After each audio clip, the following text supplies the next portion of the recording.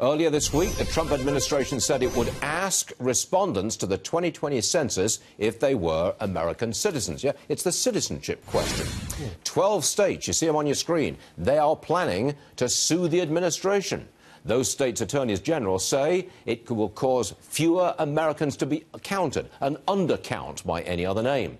Ohio Congressman Warren Davidson is with us now, and he voted in favor of that question being put on the 2020 census. Congressman, why did you vote in favor of that question? I think it's very critical. Without knowing who the citizens are, states that have large illegal populations, like California, gain extra representatives. Let's say the illegal population in California is 2.5 to 3 million. You know, they're getting 3 or more extra members of Congress all year, and at the presidential election they get 3 extra electoral votes. So that hurts people in states like Ohio, where we don't have as many illegal folks. We have some, sure, but why would non-citizens be counted for apportionment purposes? And then there's the concern about funding.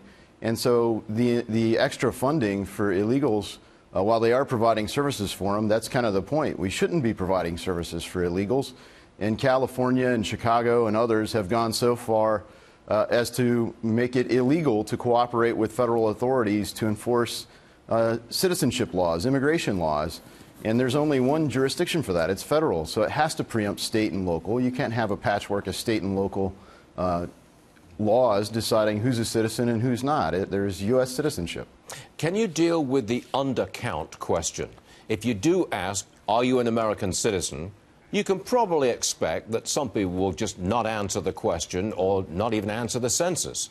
There will be an undercount. How would you deal with that?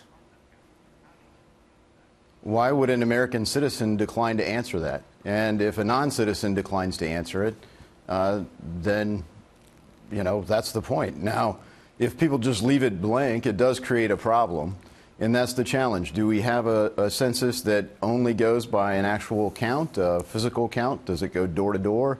What role does sampling play? And that's been controversial in the past as well in terms of how to conduct a correct census. But, you know, as you highlight, 12 attorneys general suing the United States, in the current language, the amendments in the 14th Amendment and others have left some question as to how to correctly count that. This will unquestionably be litigated, and I've got a constitutional amendment proposed, H.J. Res. 106, that would leave us where we don't have to hope, we can know. It would amend the Constitution to make it clear that for apportionment purposes, only U.S. citizens count. Okay. Good luck with amending the Constitution, Congressman. But look, thanks very much for being with us this morning, sir. We do appreciate it. Warren Davidson, Republican, Ohio. Thank you, sir.